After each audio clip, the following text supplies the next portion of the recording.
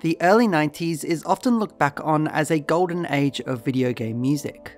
Breakthroughs in home console technology meant that game composers could now harness powerful new capabilities, including a library of virtual instruments which could emulate real sounds. But nobody out there was confusing these chiptune orchestras for the genuine article. It would be another entire console generation before video games would even begin to be able to authentically replicate the music that inspired their soundtracks. Except, there was one game that managed it almost a decade before any other could even dream of it. Streets of Rage.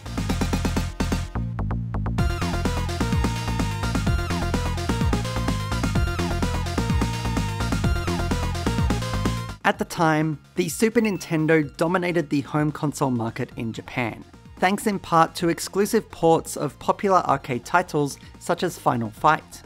However, in America, Nintendo's crown was being threatened by a trendy newcomer named Sega. Sega's coup de grace on Nintendo of America was to be their own beat-em-up game to rival the Final Fight series.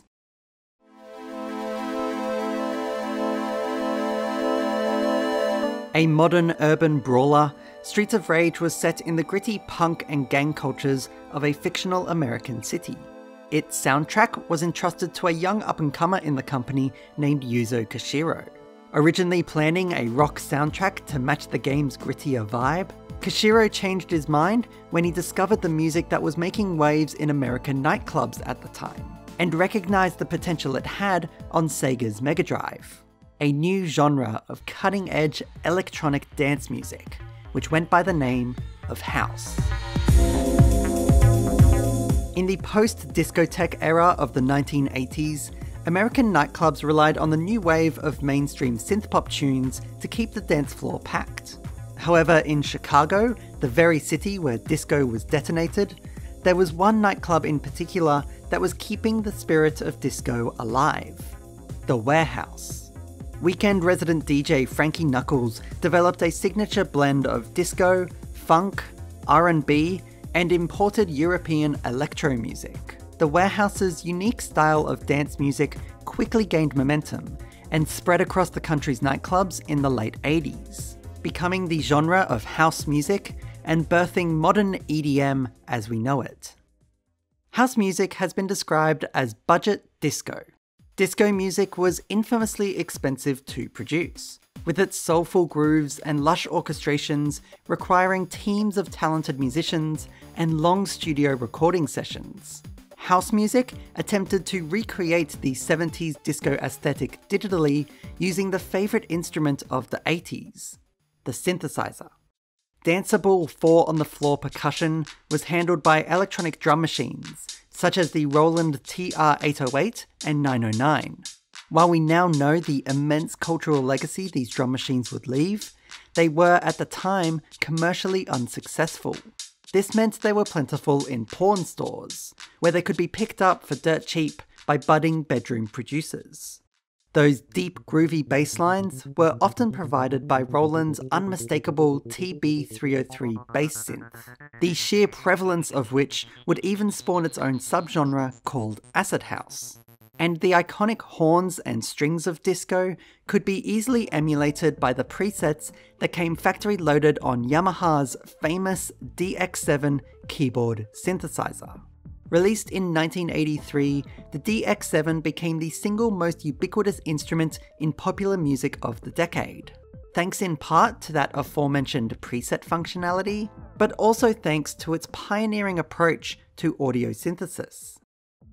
Prior to the DX7, old-school analog synthesizers would create their electronica through a process called subtractive synthesis, in which an audio waveform has filters applied to it to shape its dynamics and sculpt it into the desired sound. The DX7, however, produced its audio via frequency modulation synthesis, or FM synth. This is when an audio wave is augmented not with a filter, but with another audio wave. It creates much more complex waveforms compared to subtractive synthesis, inherently rich in harmonics, perfect for emulating the orchestrations of disco. Yamaha licensed this technology and built FM synth sound chips for products including their own DX7 keyboard and partnering with Sega for their Mega Drive console.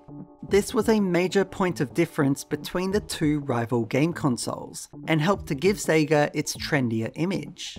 It was the console that could play the type of music you'd hear on the radio or in the club. Streets of Rage proved to be the perfect opportunity for Yuzo Koshiro to experiment with a game soundtrack steeped in the music of American nightclubs in the late 80s. Not only did the game's American setting lend itself to Sega's popularity in that country, but the Mega Drive's FM synth chip was an important cultural touchstone to the house music which defined the clubbing scene of that era. But in order to truly achieve that authentic house sound, Koshiro had to stray from the pure FM synth of Yamaha and borrow from Roland's catalogue of subtractive synths. He achieved this through a unique feature of the Mega Drive sound chip not found on its DX7 cousin: pulse code modulation. PCM is the technology that enables analog sound recordings to be stored as digital audio samples. Koshiro used the Mega Drive's PCM channel to sample Roland's analog synthesizers, such as the 303 for its bass lines, as well as the 808 and 909 for their beats.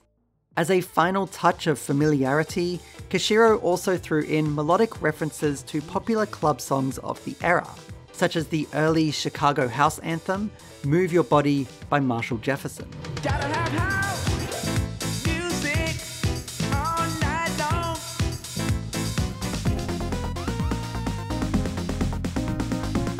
Koshiro pulled inspiration not only from house music, but adjacent club genres of the time as well, including synthpop, funk and hip-hop, R&B, and ambient electronica. The opening track of the game takes its down-tempo drum beat and pillowy synths straight from the 1990 hit Sadness Part 1 by Enigma.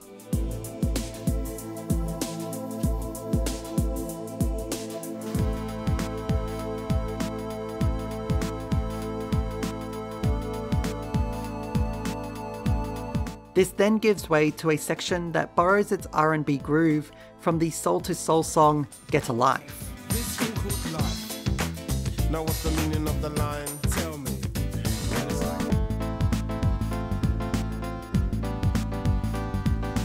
The Streets of Rage soundtrack is full of these popular music references, reminiscent of a DJ sampling and remixing pop tunes into their set. Streets of Rage sounded unlike any other game of its time. It was more than just video game music. It was legitimate club music. Both VGM and EDM were music genres born out of technology, and started life as an electronic version of other genres. With the Mega Drive's FM synth, Yuzo Koshiro was able to pull together these two genres' shared history, and transcended what was possible for video game music. Not only did he authentically replicate house music in a video game, he did it years before it was possible for any other genre of music. He created a game soundtrack that was truly ahead of its time. But the story doesn't end there. While the first Streets of Rage introduced authentic EDM to video games, it was its sequel that truly cemented the relationship and gave the series its musical legacy. Join me next time as we explore the worldwide impact of one of the most acclaimed game soundtracks of all time, Streets of Rage 2.